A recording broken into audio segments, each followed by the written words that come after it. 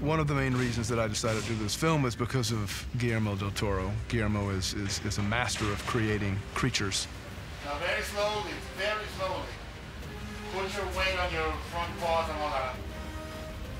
It's really impressive to see the different phases of the transformation, the stuff of nightmares. It's pretty grotesque and scary. It's definitely in line with Guillermo's creations. Guillermo has an extremely unique perspective on monsters and how to create them, almost unlike anybody else.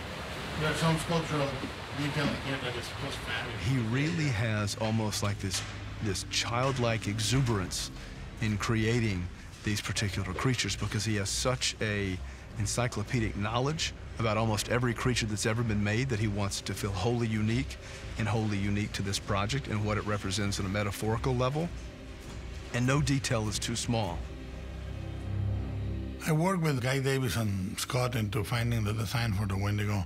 One of the great figures of representation of a king of a forest is the antlers, is the crown of antlers on a stag.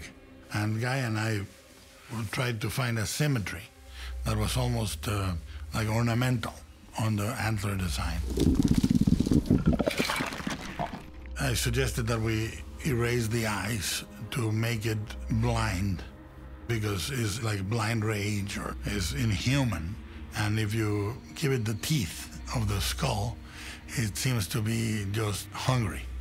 We spent a long time drawing it and a long time sculpting it, and it was so gorgeous. And I think Shane and Legacy did a fantastic execution of that.